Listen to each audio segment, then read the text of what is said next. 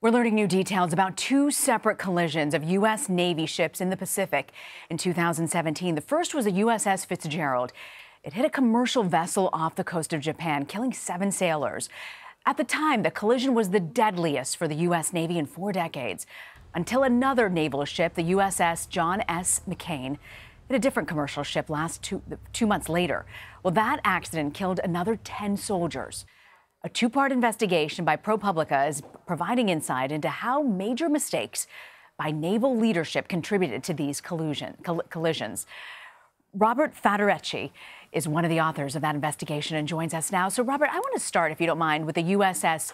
Fitzgerald. What are some of the new pieces to the timeline of the day of the collision that we didn't really previously know about? So we obtained thousands of pages of internal investigative records that the Navy compiled. And what we learned is that the state of readiness for the Fitzgerald was worse than we had ever seen before.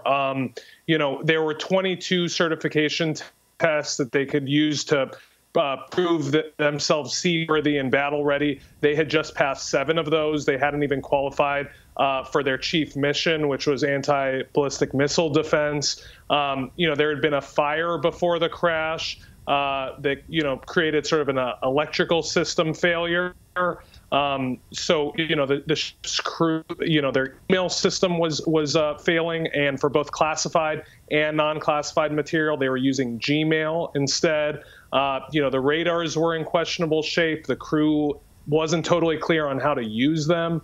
The problems were really stunning in their scope. You make that point. You also have noted in your reporting that the Navy's leadership, that they actually failed with the U.S.S. McCain at one point. What was it that the Navy leadership did wrong that led to catastrophe on board that ship?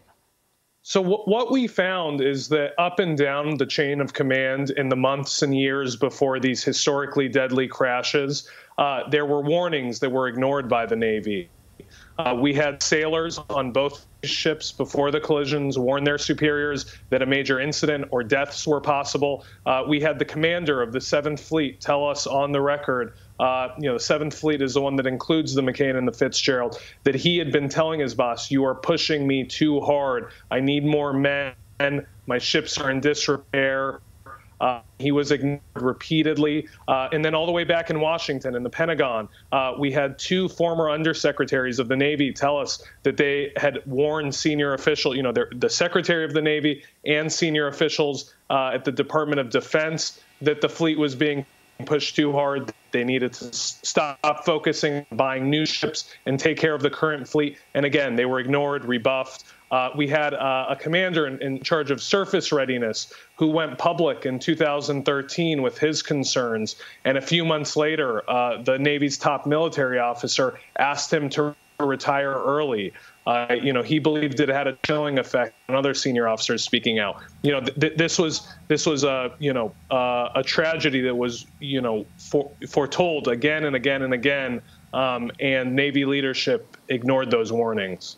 Robert Faturechi, thank you very much for your reporting with ProPublica. Thank you so much.